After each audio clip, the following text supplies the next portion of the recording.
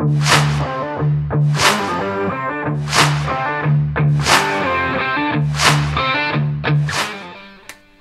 everybody, welcome. Today we are going to be discussing a little bit about the AR-15 platform. We'll go over some of its design features, an overview on how it functions, and we'll start with some of the history behind it, and we'll go through what some of the specific components are.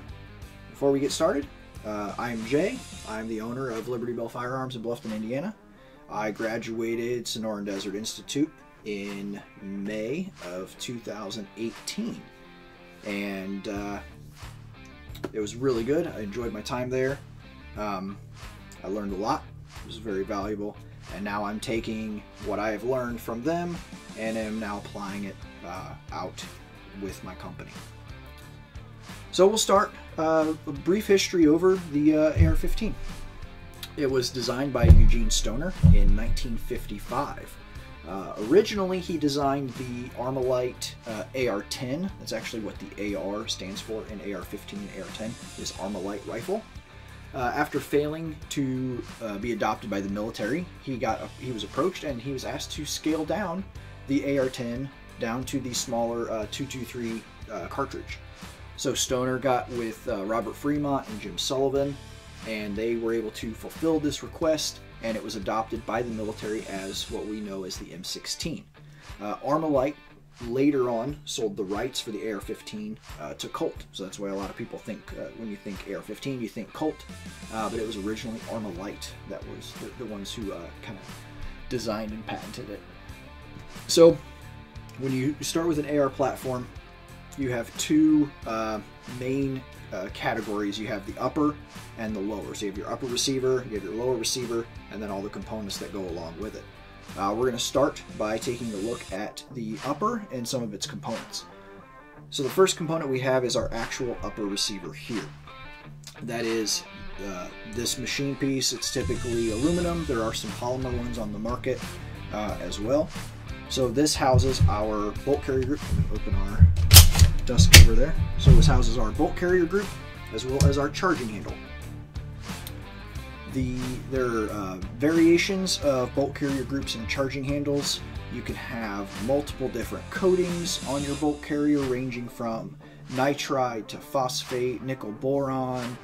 There's even some newer technologies out there to help it be more slick and more durable. And as well as your charging handle. This rifle here features a Raptor from Radian Weapons. You also have the military has their own mil-spec version, which has smaller latches and is also non-ambidextrous. Military also sticks with phosphate coating for the bolt carrier group, which functions phenomenally. However, it may not be as sleek looking as something like a nickel boron or a black nitride.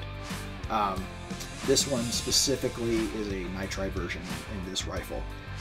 Within your bolt carrier group, you also have multiple components. You have your bolt, your carrier, you have your firing pin retaining pin, those kinds of things. So all of those are housed within your bolt carrier group. The next biggest thing that we're going to have on the in the upper receiver is going to be our handguards and our barrels.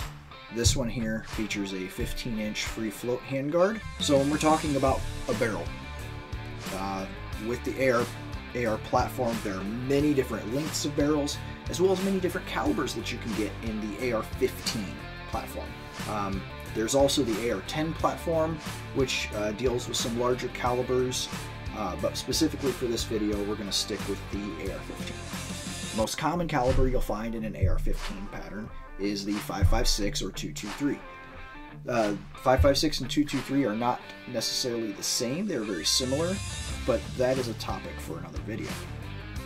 Other calibers you can get in your AR-15 pattern are the 300 Blackout, 6.5 Grendel, 22 Nosler, 224 Valkyrie.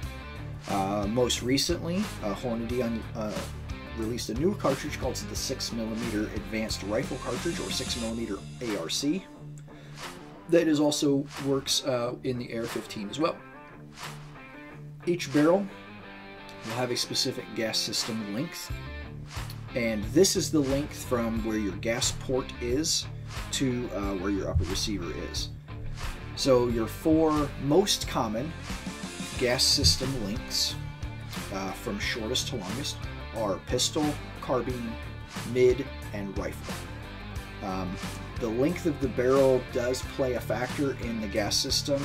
However, just because a barrel is a specific length doesn't mean it will have a specific gas system length. A great example of this is for a 16-inch 5.56 barrel like the one we have in front of us. You can get a mid-length gas, which is what this one is, or you can get a carbine-length gas, which is a little bit shorter. Your pistol-length gas are typically, for your 5.56 calibers, are typically more on like your 7.5-inch barrels. Your 10.5s and 11.5s usually feature a carbine-length gas system. For a 16-inch, mid-gas seems to be the most common, seems to be the best way to go. You get a lighter recoil impulse, you get a little bit less wear and tear on your bolt carrier, and all those kinds of things. We will get into details on how the rifle functions here in just a minute, but for now, we will go on to explaining some different components. What you see here is your gas tube. Here's your gas block. The gas block is what interfaces into your barrel with your gas port, and then your gas tube is what actually directs that gas and drives your carrier. Again, we'll get a little bit more detailed here in just a minute. And then on the end here we have a muzzle device. These come in all different shapes and sizes, different manufacturers, different lengths. You can get direct thread suppressors that will fit depending upon the threading, like 300 Blackout is 5/8 by 24 thread, 5.56 barrels are typically 1/2 by 28 thread. So many different companies, so many different muzzle devices, and ultimately what is best for you will be dependent upon what your purpose of the rifle is. Do you need a flash hider to eliminate that flash and hide your position potentially, or do you need a muzzle brake, something to compensate and make that recoil, that felt recoil, be a lot less? Moving on to our lower receiver, that is this piece right here. The lower receiver is what is actually considered the firearm as far as ATF's definition. So if you buy a lower receiver, whether it be attached as a complete firearm or whether it be just a stripped lower receiver by itself, that is where you'll have to undergo a background check and fill out a Form 4473 in order to purchase one of those. Within the lower receiver, you have your pivot pin and your takedown pin, which is what allows you to open the rifle up, take out your bolt carrier group, clean it, inspect it, those kinds of things. We also have our mag release is over here on this side, which is what drops our magazine. And then on the left side here where you can't see, this is your bolt catch, bolt release. We have our safety selector on the left side as well. You can get ambidextrous safety selectors where you would have a lever here on the right hand side in order to operate that safety. And then of course we have the trigger mechanism as well. Triggers, again, just like barrels and muzzle devices and charging handles, come in all different shapes and sizes. You can get flat triggers, you can get lightened triggers, you can get heavy triggers, mil-spec triggers, or you can do 2-stage triggers or single-stage triggers. There is a lot that goes into selecting those things, and it really is based upon what do you, as an individual, what do you need it for, and what are you after. The other part of our lower receiver is our buffer tube, is also called the receiver extension. So if you hear either or, then you'll know what is being talked about. Then on the end we have our stock. You'll also see pistol braces as well for the shorter barreled ones. Those are considered pistols, not rifles. So they will have pistol braces, typically made by SB Tactical. If you want to, you can register your rifle under the National Firearms Act, put a stock on your short barrel rifle, your short barrel AR, and it will become a short barrel rifle. let's get into function. How does the gun work? What happens? What is the sequence of events when it comes to firing? The first thing would be you load a magazine. Here, this magazine block is from Magpul. Great tool, phenomenal. I love using these to put rifles together. Your magazine goes in. When you need to load a round, you will pull your charging handle, and then you will let it go. At that point, you have a round in the chamber, and you are ready to fire. You flip your safety selector, which is on the left side in this video. You flip your selector to fire, and you pull the trigger. When you pull the trigger, your hammer contacts your firing pin within your bolt carrier group. Your firing pin strikes your primer, ignites your powder, and the bullet travels down the barrel with all that gas and propellant behind the bullet. When that powder and propellant gets to here, there's a small hole in the top of the barrel. Let me grab one here to show you. There is a hole right there, a very small hole in the top of the barrel that allows the gas to go up through your gas block into your gas tube. That gas travels down the gas tube and drives our carrier backwards. So as our carrier comes back, I'm going to lock it open.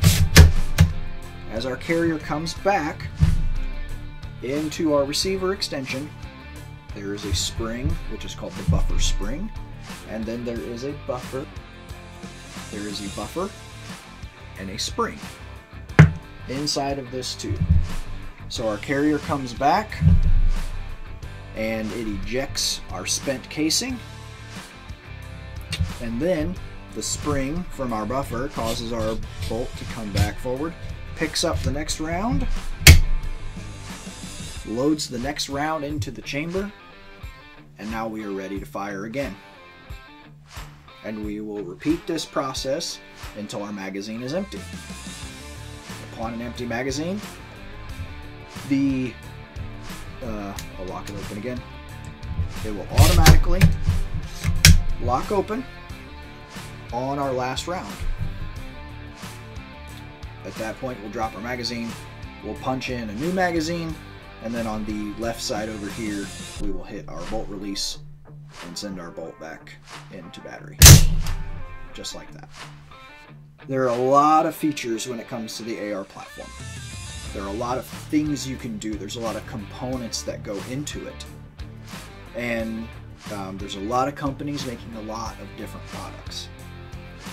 What you have to determine is what you as the shooter want. What are you trying to do with it? What is your purpose for the rifle? And how much do you want to spend?